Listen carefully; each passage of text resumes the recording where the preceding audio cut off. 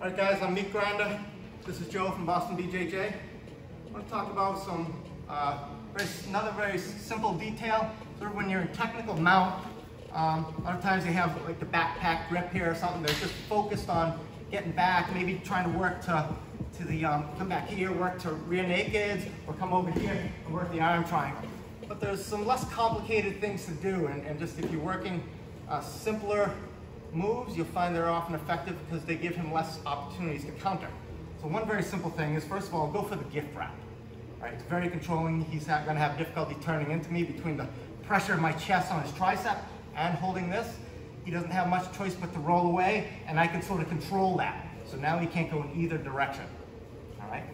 And whenever you have somebody's elbow, they can't go back, you have a great opportunity for a wrist lock right here.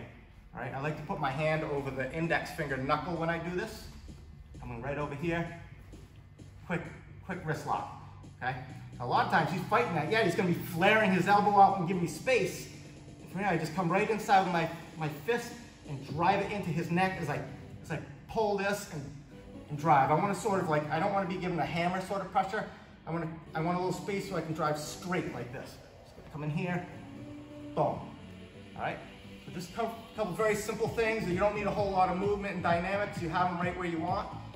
It's easy to keep them in that position, and there aren't a whole lot of steps to try and get to a submission where he could counter that.